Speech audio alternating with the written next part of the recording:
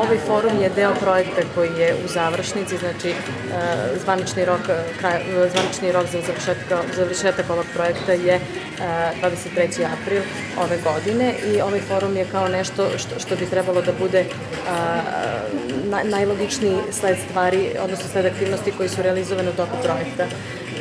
Predvideli smo da na ovom dvodnevnom forumu prisustvuju, znači, pre svega učesnici iz Bugarske, naši privrednici, mi smo ih u prethodnim danima obavestili o ovom forumu, jer je ovo dobra je prilika zato što će biti ljudi koji su kompetentni za spoljnotrgovinske odnose Srbije i Bugarske, za saradnju, znači, Srbiju sa Bugarskom i uopšte, znači, ta ekonomska sfera koja je jako bitna, jer zaista mislim da je ovo dobra prilika iz razloga što će ljudi biti u prilici da porazgovaraju malo između sebe, da vide gde su to i šta je to što je njima interesantno za posao i koji su sve projekti na kojima mogu zajedno da učestvuju.